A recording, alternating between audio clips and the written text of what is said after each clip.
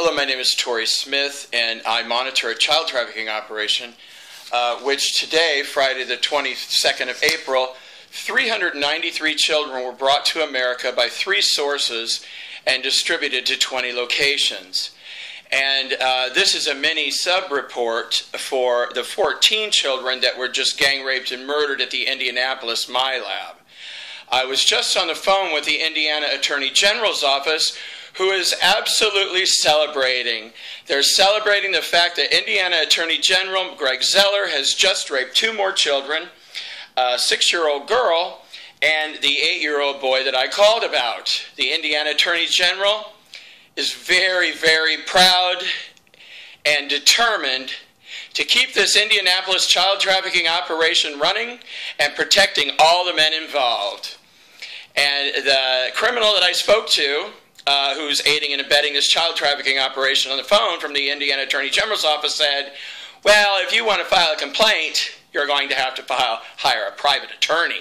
And you know why that is. It's because the Indiana State Police are heavily involved. Indiana CIA are heavily involved. Indiana FBI are heavily involved. Corporate executives are heavily involved. The Indianapolis Municipal Police Department are heavily involved. And Indiana is a state that loves to rape and murder children.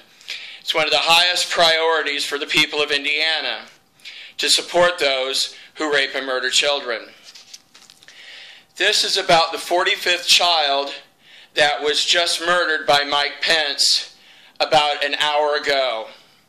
This little 8-year-old African boy who was abducted in Africa by AFRICOM. This child had been raped a total of 81 times.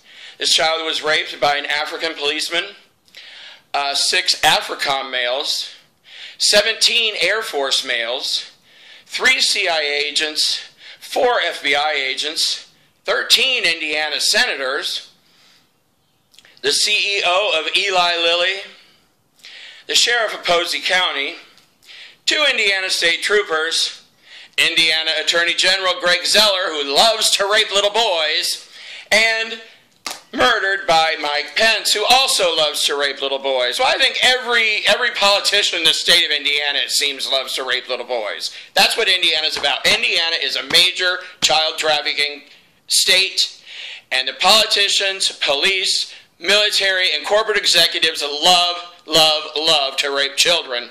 And the Attorney General's office and the Indiana State Police love to protect them and participate. Mike Pence choked this little 8-year-old African boy to death, and he timed the moment of the child's death to be at the same time that he ejaculated into the child's body. While Greg Zoeller watched. And then the corpse of this child was thrown into a tank with the other 13 children that were gang raped and murdered in Indianapolis today, which just finished up. It's 5 o'clock Eastern Standard Time, or Daylight Time, whatever. And all the 14 more children have been gang raped and murdered in the state of Indianapolis, thanks to the MyLab child trafficking operation.